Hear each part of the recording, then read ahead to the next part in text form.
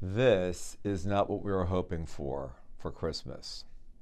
With the current surge of cases of the coronavirus, we are feeling somewhat hopeless. Maybe I'm projecting, but maybe you can relate to this too. This was not the Christmas we were hoping for. And yet, I remain hopeful. Here's why.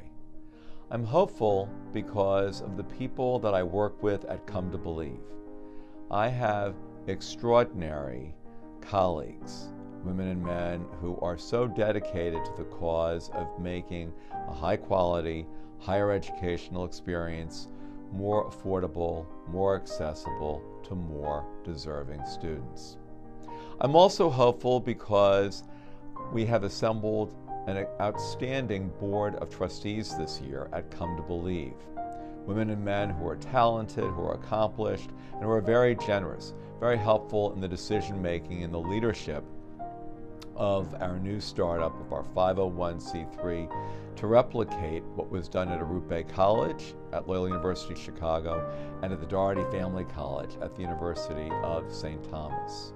I'm hopeful too because throughout 2021, courageous and visionary university leaders from around the country have been approaching us, excited about our model, wanting to learn more, wanting to make more opportunities available for students, for commuter students at their campuses. And then finally, I'm so hopeful because Arute Bay and Doherty Family College had graduations this year. Despite everything, despite this crazy and challenging year, more and more young people have completed associate degrees at our model colleges, and they're going on to the best chapters, the next best chapters of their lives. So, in spite of all of the reasons to be hopeless, I remain hopeful. Hope is a virtue, and it's also future-oriented. And so as I look to the future of 2022, I see more Come to Believe colleges opening.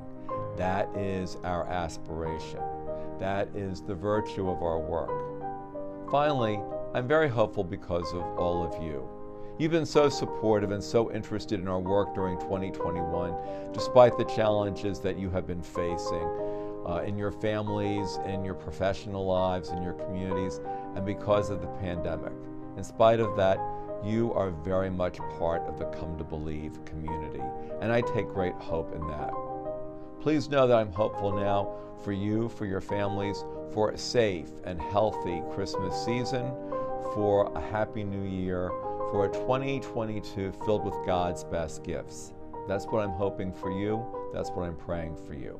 Thank you, and God bless you.